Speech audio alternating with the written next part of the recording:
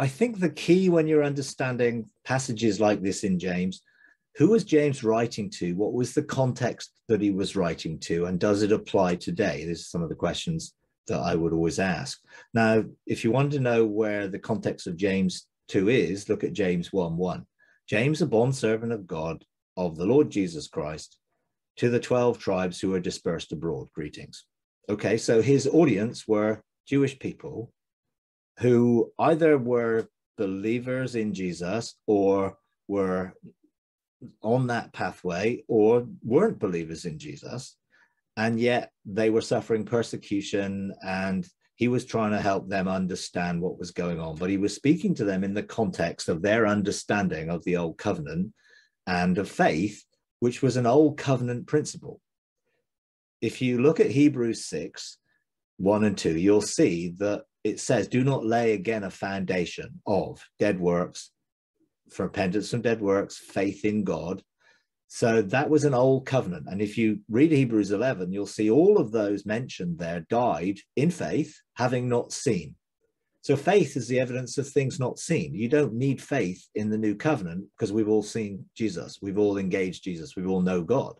So we don't need faith for that. But they did need faith in the old covenant testament because they didn't meet God. They didn't know him. They only had a mediator of a priest or a king or a prophet. So they never had a personal relationship with God. So they needed faith to believe in someone they hadn't met. They had all the stories about him, and yet very few of them met him.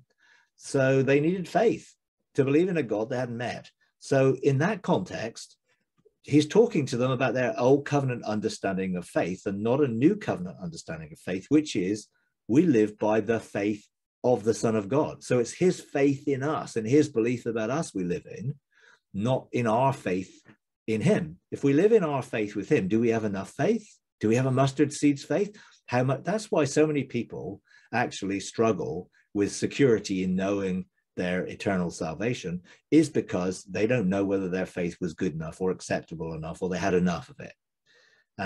But we don't need to have our faith, because our faith in God would be a work.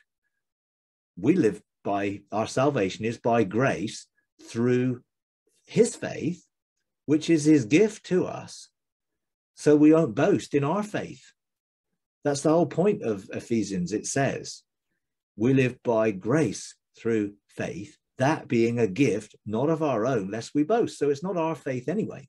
So this whole thing of faith and works, and do I need faith and do I need to evidence my faith by my work, is an old covenant concept completely. And some of what he says here wasn't true anyway, actually. It wasn't Abraham's works that justified him. It was his actual acceptance of what God said that brought him righteousness. He was made righteous according to his belief in what God said, not by the works that he did. So yes, he did trust God and therefore offered his son, but he wasn't justified by the doing of that work. He believed God. He trusted God. That was the reality. So faith and works is irrelevant in the New Testament. Now, of course, in my relationship with God, I will outwork my relationship with God through who I am, because I'm made in his image and I'm his son. And I obviously want to represent him on earth as in heaven. So when it says man is justified by works and not faith alone, that is an old covenant concept, not a new one. We are saved by faith and justified, well, by grace, and justified by his faith. In other words, he made us righteous. He made us the righteousness of God in Christ. He declared us not guilty and innocent, therefore justified through what Jesus did on the cross by dealing with all the accusations against us. So there's no accusation to stand before. We're justified. We're innocent. We're not guilty. We don't have to prove that. It's true. We realize it and enter into it and live in it, but we don't need to be justified by works. We don't need to be justified by faith, other than what he has done. That is what's done it, not my faith in what he has done. See, the truth that I know will set me free. I need to know the reality of my relationship with God, face to face, knowing him, knowing myself in him, believing what he believes about me, and I therefore live that way. Galatians 2:20, talks about, I have been crucified with Christ. It's no longer I who lives. So I'm not living the old way, in the old mindset, in the old system of do it yourself. I'm not living by the tree of the knowledge of good and evil.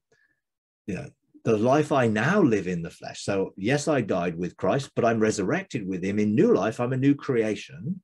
And that life now I live by the faith of the Son of God. So I live by his belief in me, not my belief in him.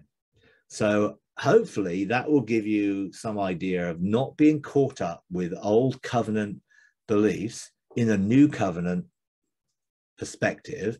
Therefore, you don't need repentance from dead works, faith in God, baptisms, laying on of hands, the doctrine of eternal judgment and resurrection of the dead, because all of that from that context was old covenant. We now live in the actual fulfillment of all the covenants and old covenant in Christ, who was the fulfillment of all the promises of God. We're in the new covenant that he made with the Father, and we're included in him. Therefore, there is no covenant for us to keep. He's already kept it. He won't break it. Therefore, it is secure and we're safe in it. If you enjoy these videos, would you please take a moment to like, comment, and subscribe? It really does help. Thank you very much.